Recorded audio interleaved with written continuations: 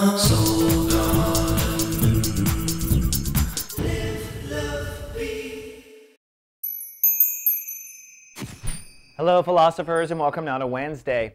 I think you're very irritable today, Sagittarius. It looks like things are going to be kind of putting some tests on you. Mostly a leap of faith or test of faith in your foundation or faith in your home life or faith in your current survival techniques. This is all happening in the house of home, family, and foundation. Yesterday I said resting, relaxing, that's true.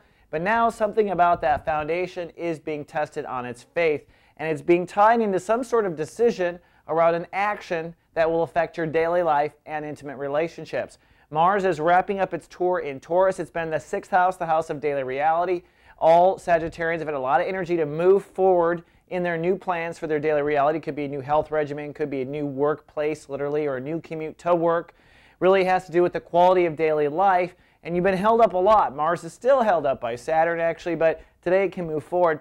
Although it is ruled by Capricorn today, so what that tells me is there may be a decision about action you need to take in the moment in your daily life. And concern around that decision because it is tied to your overall connection to everybody. So somehow it's tied to your ability to be intimate with others or intimate with a specific person, and it's also tied, or there's faith issues and worry issues around it affecting your foundation. That's the overall picture. Now the universe is trying to teach something very different but deeper, and that is coming into your power, coming into belief in yourself and your philosophies at large. You're really putting in action your belief structure and what you truly believe. So if that helps you at all today, try to remember this. As you take action to change your daily life, is it in parallel to your overall religion of life and philosophy? If it is, it probably is the correct action.